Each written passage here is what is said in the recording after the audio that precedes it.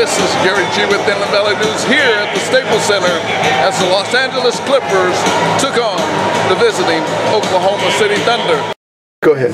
What are your thoughts on how you guys performed tonight? I think we play well. We play well, especially in defense, and Russell play against amazing game, and I just hope we're gonna keep winning like that. What are your thoughts as far as getting a win in LA against a good team like Clippers and Blake and DeAndre and Chris Paul? We just want to keep going forward, and tomorrow going to be another game, probably even harder than this one, and we'll see. How exciting will that be? Back to back, going against OKC versus the Warriors. Yeah, I know. Does your adrenaline get pumped up even more so? Probably more, yes. Probably more because it's like a team who won 2 years ago, finally last year. So yeah, of course we are all very excited about this game.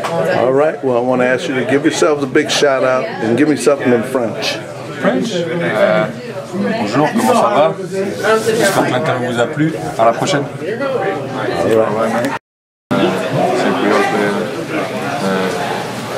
At our best, we're in defense, and this is the reason why we won this game. How, in the second unit, did you feel like you guys really helped the team as far as giving the starters to some extra? Yeah, we have to give Russell some minutes to rest a little bit. It's a long season, so we just try to fight when we're not on the court. Of course, it's easier when he's on the court with us, but we just have to try to make our best to keep playing and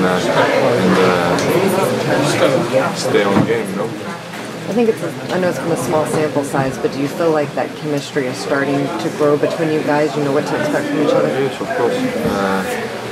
It's only the third game, right? Fourth game.